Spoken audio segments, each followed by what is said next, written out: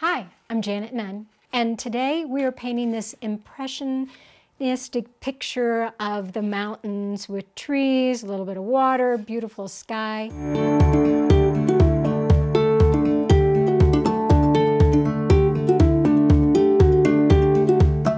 And we're doing it with the Dr. P.H. Martin paint and this wonderful tool that is a plastic credit card.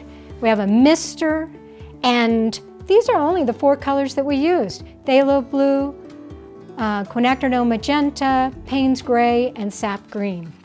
This is a wonderful wet on wet. There's water everywhere. And to keep the lines, this credit card just makes all the lines for us.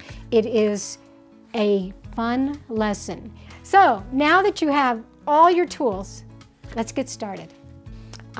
This is a wonderful note card. I have it taped down edge to edge to edge. I have some lines on the side for my rule of thirds just to kind of give me some guidelines so I know where I'm going.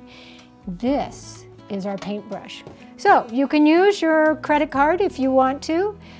This is a room key from the Renaissance hotels, and it's perfect for painting. So also a water mister. Those are the things you need. So let me just get my paint ready and then we'll start painting. Okay, blue sky. I don't know if you can see that, but I'm just gonna make a line long enough for my credit card. And then I have some green here. Make another line just long enough for my credit card. Some quinacridone magenta, just because I think every painting needs quinacridone magenta. And the last one is my shadows, which is Payne's gray. So I have my paint, I have my paintbrush. Now, I'm gonna take this olive oil mister and I have water in it. And you can see I've sprayed it pretty darn good. Actually had a little piece of paint on it. The water will take the paint and just allow it to flow. So here's my blue. I'm just gonna make this beautiful sky, come down and add just a little bit of water there for the water. And then now, if I just go straight up and down, this is just the water, the paint, and the paper are doing everything for me. I don't have to work too hard. Let me just add a little bit of that magenta in there. A little bit of beetle kill, never hurt anybody. And I got this, it's got a nice reflection going. You can use a lot of different colors. I just like these colors because they're doing its job. Now as I go along, I have my light, medium, and now here's my dark. That's that Payne's gray. And that just adds a few little shadows in between some of these trees, just to give them a little more depth. And I can just come right over here. And before you know it, you've got a wonderful scene that has wonderful trees. I'm just adding a few more as it's drying. You can notice the paper kind of goes up a little bit, but there you go. Wasn't that easy? I'm gonna let it dry and then I'll finish it up for you. Just to speed up the process of drying, you can just let it air dry on a nice sunny day. It wouldn't take very long at all. Or you can get your hairdryer out.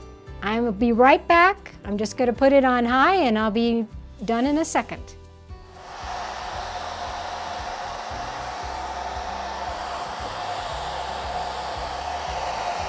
Okay, it's dry. Notice why in the beginning I painted this, I taped it edge to edge. So when I paint it, I will get this wonderful border. And sometimes it works out just fine. So you have these beautiful sky, you have this impression of Colorado mountains, and a beautiful thing that you can send to someone, and a lesson of wet on wet on wet watercolor. Whoops.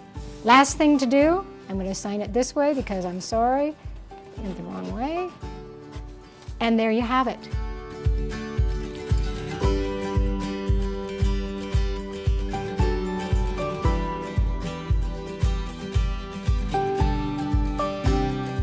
These are only the 4 colors that we used: phthalo blue, quinacridone magenta, Payne's gray, and sap green. More lessons, more lessons. I have 3 how do you paint that books. 1, 2, 3. There's 40 lessons in each one. So you can be very, very busy. In book 3, the cool part about book 3, I have, whoops, the cactus, and you can follow along and paint, but you can also use the QR code and watch me on YouTube. Now, if you really want to take your painting skills and take them on an adventure, with the Foothills Art Center, we have done Italy 3 times. And what an exciting adventure. Not only do you get to see these beautiful sights, but you get to see them. You sit, you paint, you watch people go by, you have wonderful lunches in cafes. You get to be a part of the scenery instead of just going from one place to the next place to the next. You see things, you smell them, and you document them on paper. It is a wonderful way to take your painting skills to another level. So go to the Foothills Art Center and you will be able to find some of the new trips we're coming on and some of the trips that we've been on. Thank you. I'm Janet Nunn. Catch me again and we will be doing a lot more paintings. And happy painting!